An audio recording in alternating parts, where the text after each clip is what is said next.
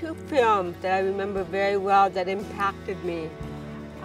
One of them was A Child is Waiting with Judy Garland. I have to tell you, the reason that film impacted me so greatly, even as a little kid, I remember watching it on TV, was because, number one, Judy Garland was my idol, and here she was with kids like myself. There was a kid with CP in that film.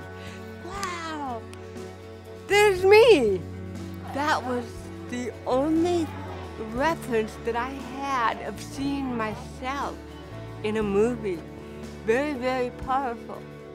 One of the most accurate depictions of disability is the life story of Gaby Brimmer in the movie Gaby, A True Story. The actress playing the lead had a bout of a disabling condition which left her hospitalized for 3 months. That certainly informed the character that she created, the role that she did. It gave it a depth, it gave it a gravitas, it gave it a certain understanding that you just can't make up out of thin air, and it shows in the quality of the work that we see on screen. I didn't even get an opportunity to audition for that.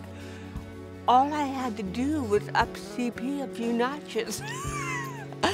I mean, I could have done it. I'm a trained actress. Wasn't even considered. And they went with a non-disabled actress to play the role of Gaby.